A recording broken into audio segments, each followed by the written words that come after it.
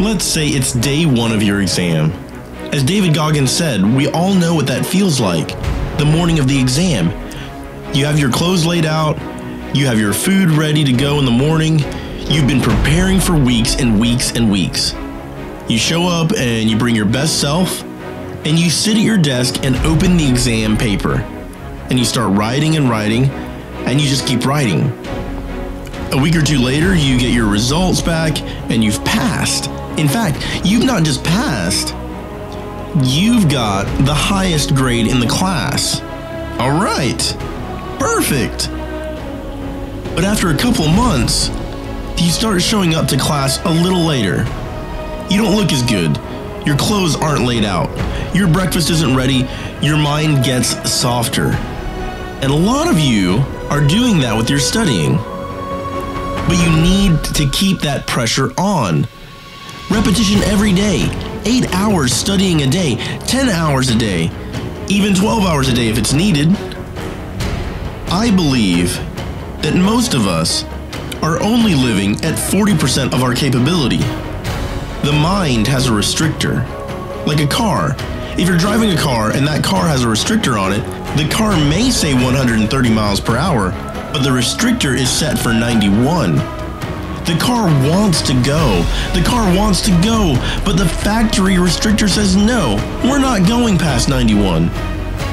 We have a restrictor in our brain. It's a survival mechanism, and it protects us from pain and suffering. And your brain pushes you in a direction that it's comfortable. The mind controls everything. When you get to 40%, your brain says, we're done studying, this is starting to get uncomfortable. So you stop studying. So if you start to feel pain at 40%, that's where it starts. Okay, I'm feeling pain. My mind's saying all this nonsense to me. It's trying to get you to procrastinate. It's trying to get you to relax and take a step back. But this is the time you have to regain control back of your mind. It's like, okay, let me see if I can go up to 45% or 50%. And once you start giving yourself more and more hope and start pushing back, your mind is going, wait, what are you doing? I'm telling you to go right, but you're going left. You start then controlling your mind. You start finding more in yourself, and then you go from 40% to 50%, to 60% to 70, 80, or even 90. But that's the start of it. Get to the spot where your mind is saying, stop. Wherever that is, get there first, and then that's when you can start pushing back. You've got to control yourself in that moment. It shouldn't even be about what grade you get in the exam, or what grade you get in your assignment, or even what grade you graduate with. It's the grind. It's the battle. It's the daily struggle. That's what it's about. That's what's going to keep you growing. I want the struggle. I want to grind and hustle and keep studying, even with every part of my body is telling me to stop.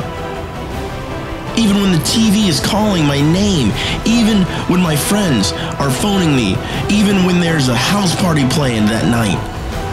Because that makes me smarter. It takes me one step closer to where I want to be. It's your job to do the stuff you don't want to do, so you can become the person that others want to be. And the people around you, they won't really understand. They won't really understand why you're doing it, why you're so focused and so disciplined and so zoned in, because they don't know what you know. And it's supposed to be that way. It's not supposed to be an easy road.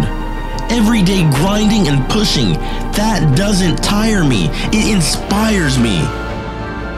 It inspires me to push harder.